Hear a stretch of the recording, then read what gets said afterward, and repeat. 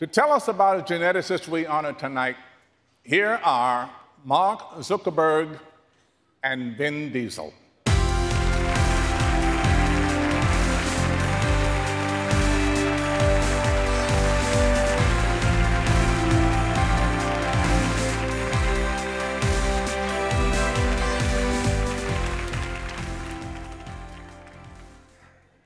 Hello, everyone. Albert Einstein once said, "The most beautiful thing we can experience is the mysterious. It is the source of all true art and science." As a child, I relied on fantasy and science fiction as a form of escapism. I've been fortunate enough to transfer that passion into making movies. The objective as a filmmaker is simple. It is to take the imaginary world and somehow make it seem real. However, the scientists have an even tougher job: to take the real world and conjure the truth hidden behind it. Engineers and scientists share this basic mindset that you can take any system, understand it better, and then make it much, much better than it is today. Scientists look at a problem, they break it down, break it into smaller problems that you can solve, test your ideas, learn from the results, and iterate until you find a better and better solution. That's why progress in science is so fast. You might even call it fast and furious. Wait a minute! Come back, come back. All right. Now, the amazing thing is that the human body does this too. And DNA can regulate itself, it can repair itself, and it can even rewrite its own code when it senses glitches that can lead to cancer. So here's a video about the geneticist who pioneered a lot of this work. I grew up in a small Midwestern town, and my grandmother worked at Montgomery Ward's, so she agreed to buy me a chemistry set. I spent all my time doing all these really neat experiments. I would make perfumed soap, but I'd have things that would start bubbling.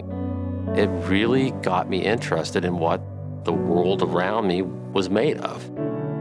When I was a postdoc, I decided to find this key gene to allow you to do gene editing, but it turned out to be the wrong gene. And I was really depressed about that, and I just wanted to throw it away.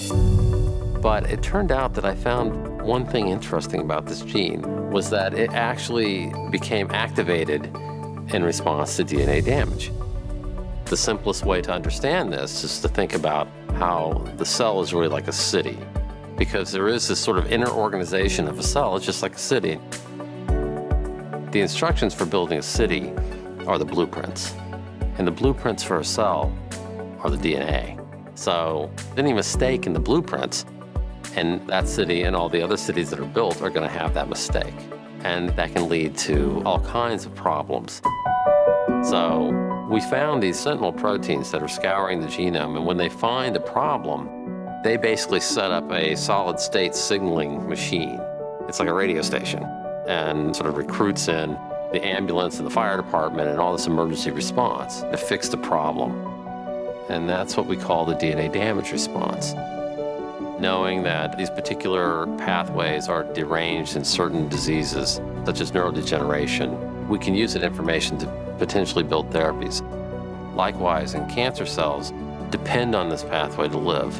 And if you can sort of tune down the pathway, you can start to kill the cancer cells, which I think would be a very exciting development. I really love the work that we're doing. It's like having my own personal chemistry set to do all these neat experiments. I love it.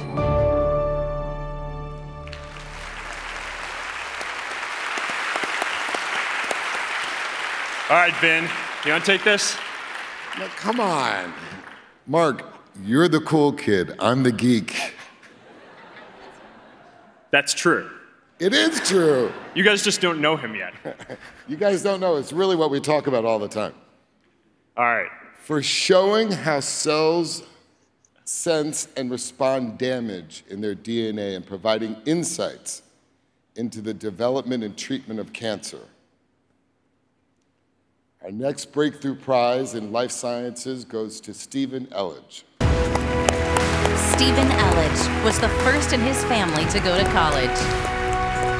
As a kid, he became fascinated with science, reading about dinosaurs, molecules, and outer space.